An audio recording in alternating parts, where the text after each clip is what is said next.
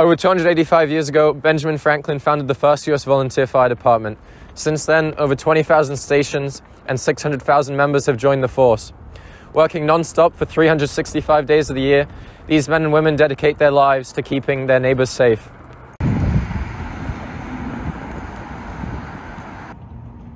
I'm Joe Perotti. I'm one of the second assistant chiefs here at the Glen Ellyn Volunteer Fire Company. My name is Michelle Calvario, and my day job is I work as a nurse practitioner. I'm the director of marketing for Green Ridge Farm, which is a meat and cheese company. I'm the third generation of a property and casualty insurance agent. So what inspired you or motivated you to join the volunteer fire department in the first place? I was brought up, like most people, about giving back, giving service to your neighbors, service to other people. It would always be something that stuck with me if I knew it was a volunteer company and I saw the fire engine go by to a call and I wasn't on it. Just the desire to give back and support the community, along with my love of the fire service, at least what I thought I knew of it. So could you go into the process that a probationary has to go through to become a member? We go through an extensive basic operations firefighter class, learning all the tools, all the basic tasks, from how to roll the hose, how to deploy the hose, how to throw a ladder, how to cut a hole in the roof, how to vent the windows, how to do search and rescue, how to overhaul after a fire. Probation members go through all those tasks along the way during that 12 to 18 month period. The mandatory trainings were Sunday mornings and Monday evenings. Those were mandatory and still are to come to both. And then as far as the process over the 14-month probationary period that I had, there were some weeks where I was gone 6 to 7 nights a week, or days during the week. Other days that were just lighter just because of my schedule or other individual schedules that kept me away.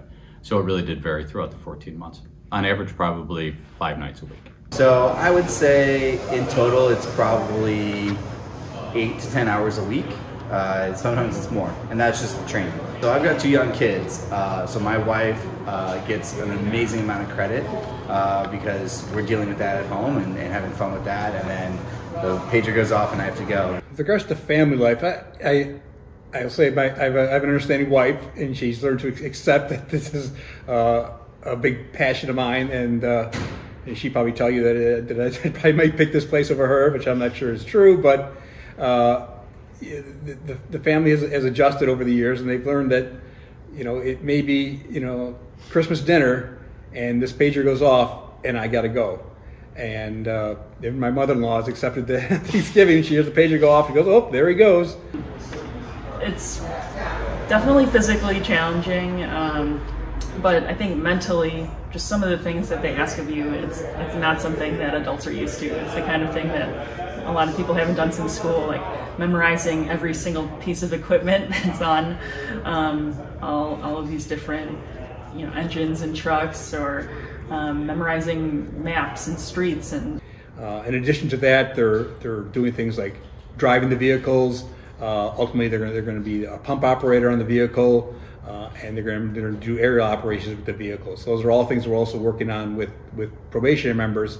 With regards to company members, still a lot of those same tasks, and it's not so much teaching them at that point, but it's more drills and reinforcing them, and doing a lot of scenario-based drills where we'll get a house or some type of structure or whatever we have to use at that time, and we try to make a scenario and recreate as much as we can, obviously without live fire conditions.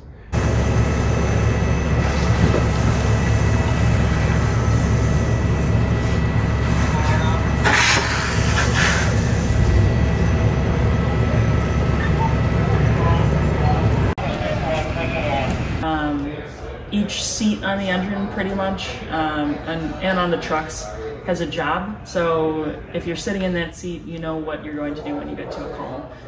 Depending on the call, you might be carrying tools like an axe and something to pry open a door, or you might be carrying like a fire extinguisher or a pump can full of water.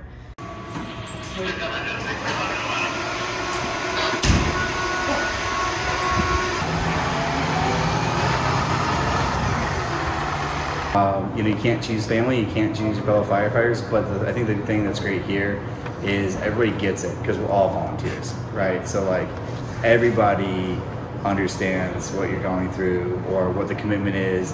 Everyone knows my family, and it's been really fun to like make good friends here that have gotten to know me outside of the fire station.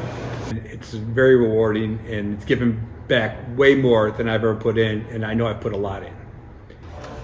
It just feels right. It just feels like, we moved to this new town and we were looking for a connection to our town and meeting people and really feeling invested in it. And it's, other than my parents' house, it's the first place that it's really felt like home. As long as we're in Glen Ellyn, I will certainly be part of the fire company until I physically can't do it anymore, which hopefully is a long, long time. And I think at this point, even if we moved, it would be even harder to leave Glen Ellyn because I've joined the fire company. This fire company has served the village of Glen Ellyn since 1907, so I think that, if I'm doing my math right, it's 115 years now, and it's served it well, and hopefully will continue to do so into the future.